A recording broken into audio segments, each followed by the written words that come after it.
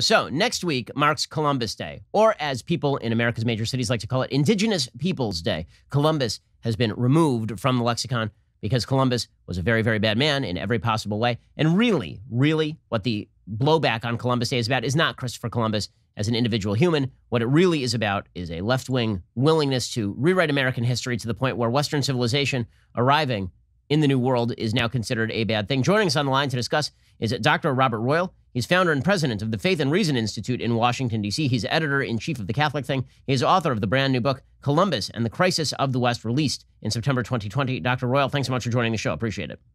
Good to be with you, Ben.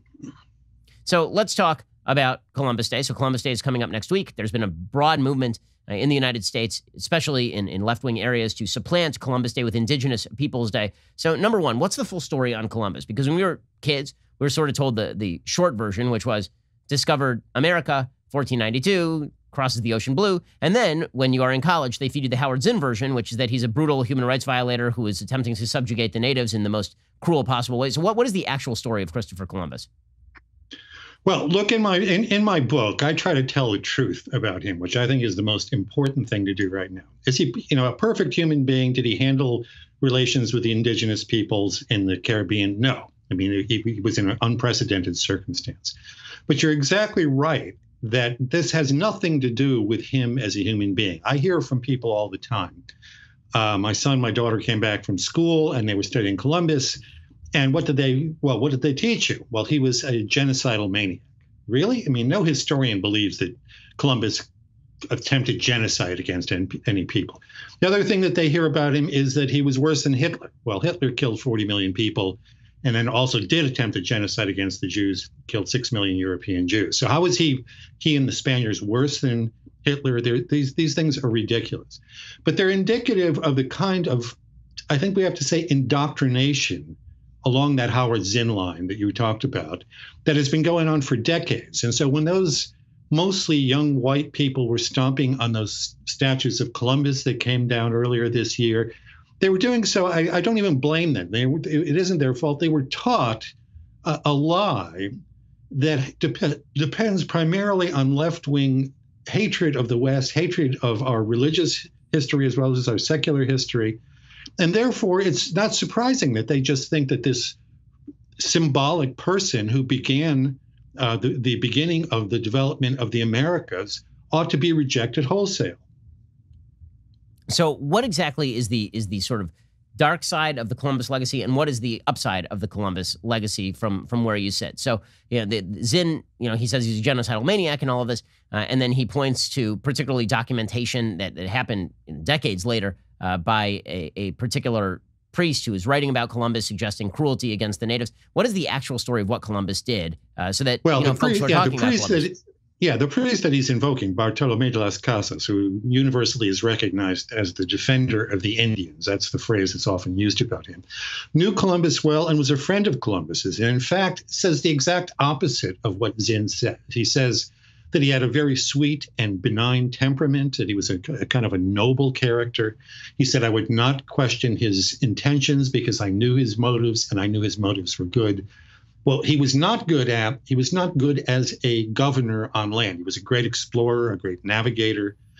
But when he was a governor on land, I think that part of the problem is his personality, that he was too indulgent, that he was actually too easygoing in situations of conflict. So you start to find that, he's indulgent toward both the indigenous peoples and the Spaniards. And then when there are clashes, he gets harsh toward both indigenous people and Spaniards, by the way. This is not as if he's got some kind of racial prejudice against indigenous peoples or he's especially hard toward them. He's just not good as a kind of a ruler, as a politician.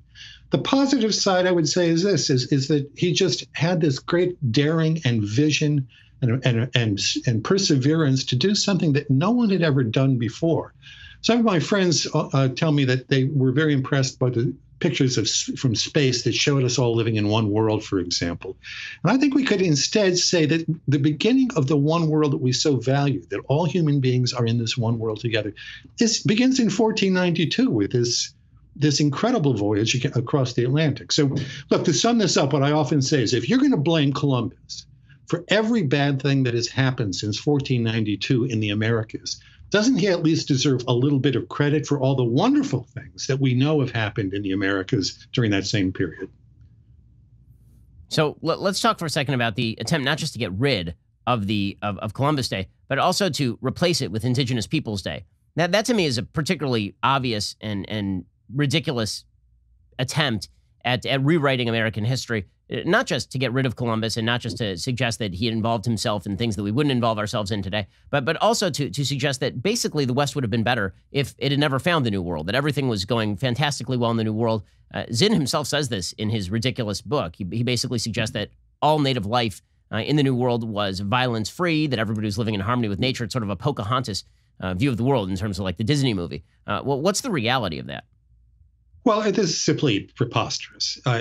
Anthropologists, historians, people who actually know Native American cultures know that Columbus did not bring slavery to the New World because slavery already existed in Aztec culture, even in North American Indian cultures.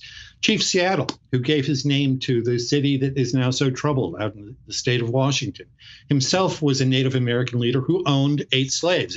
It was a common practice in Pacific Northwest Indian societies.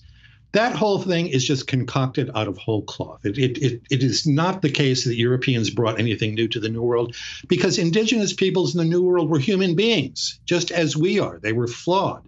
They had empires. They practiced imperialism. They practiced colonialism. They practiced racism, sexism, all those things that we would try to eliminate today. And I think you put your finger on an extremely important point when you talk to the way that they're replacing Columbus Day with Indigenous Peoples Day. Look, we could proclaim Indigenous Peoples Day on another date.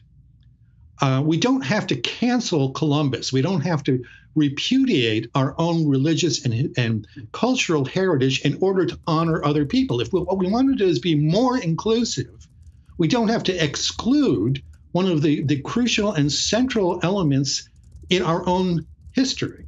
And I think that this is very telling. You're exactly right about that.